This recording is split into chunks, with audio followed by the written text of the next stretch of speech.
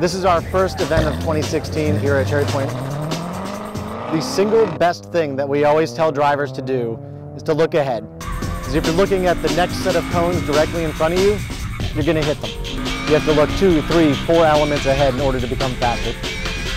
This gives drivers an outlet to experience the handling limits of their car in a safe, controlled environment. I'm like a psycho. I'm bugging on you.